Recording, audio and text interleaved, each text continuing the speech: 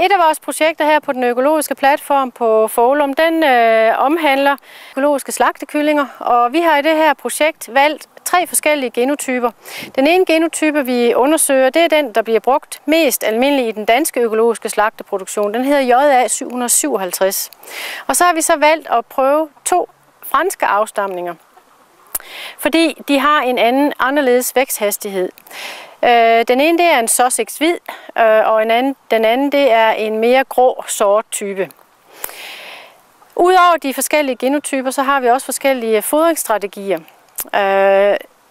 Det halve af behandlingerne, af gentagelserne, de får ganske almindelig standard økologisk slagtekyllingefoder sammen med hel hvede, som man også gør i den økologiske produktion. Og det er jo simpelthen for at se, hvordan de så vokser, de forskellige afstamninger på ganske almindelig økologisk foder.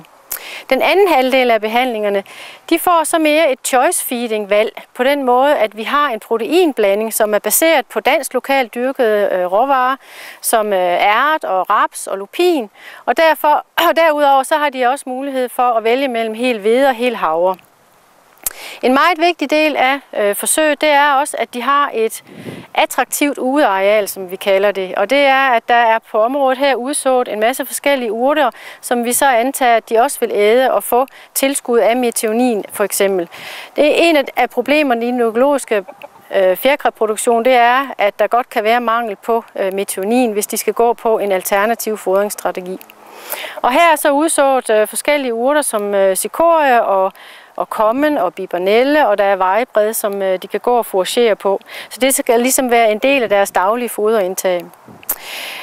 Kyllingerne her, de bliver slagtet over forskellige aldre. De første blev slagtet ved 70 dage, og sidste gang var de 90 dage, og så skal de så slagtes til slut, hvor de bliver 115 dage. Og det er så meningen, at de her forskellige fodringsstrategier og genotyper skal afspejle, om der er en effekt på kødkvaliteten og smagsoplevelsen af de her forskellige genotyper. Der er ingen tvivl om, at de forskellige fodringsstrategier har en utrolig effekt på væksthastigheden på kyllingerne. Det økologiske standardfoder, det vokser de meget mere af, fordi det er selvfølgelig optimeret i forhold til proteiner og aminosyre. Og sådan er det også med genotyperne, afhængig af hvad foder de får, så vokser de også meget forskelligt. Den her JA 757, den voksede rigtig stærkt på det standard økologiske foder, og var heller ikke så aktiv på udearealerne. Men når man gav den samme afstamning, choice feeding behandlingen, så var den meget mere aktiv og søgte at fouragere på udeareal, hvor de jo også kan finde biller og larver, og de tager snegle, der er herude, for ligesom at supplere det foder, de får inde her i huset. En af de her parametre, vi måler i projektet, det er, at vi prøver at finde ud af, hvad det er, kyllingerne de selekterer på det udeareal, de har. Så vi har så ved forskellige aldre gået ind og aflivet 2 høner per hus, og så har vi set, hvad det er, de har i deres kro og kråse.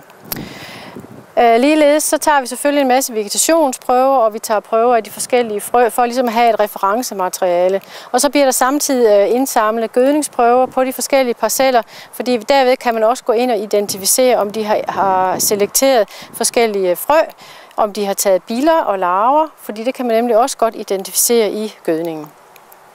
Og det er selvfølgelig for at få en idé om, hvad det er, de gerne vil have i forhold til deres protein- og energibehov.